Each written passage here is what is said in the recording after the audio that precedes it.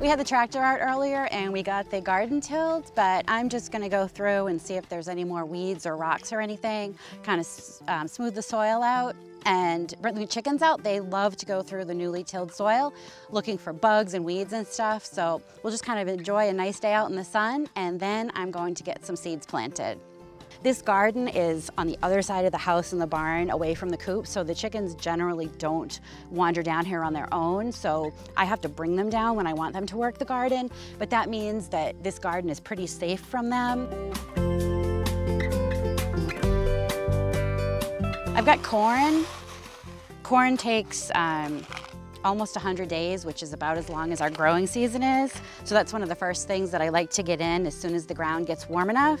We probably won't have any corn by 4th of July this year, but at least I can get it started. I'm also going to plant some melons and squash, cucumbers, things like that. The melons and squash, pumpkins take almost our entire growing season, so those we won't be harvesting until probably right before our first frost in the fall. But I'm also going to plant radishes and spinach and some lettuce, and those are ready in just a couple of weeks.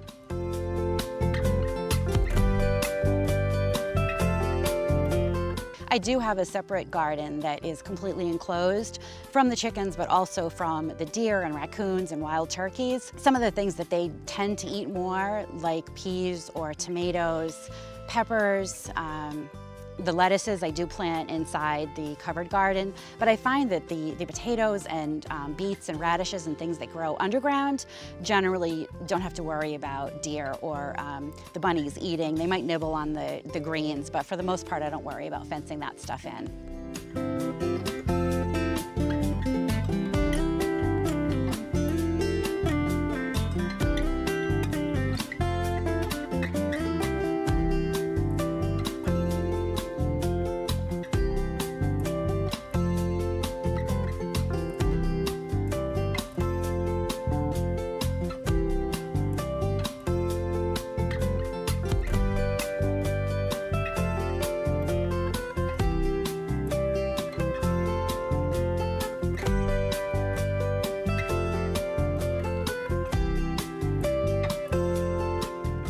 All right, that looks good. I'm going to grab some mint and then go inside and wash my hands and get started on some ice cream.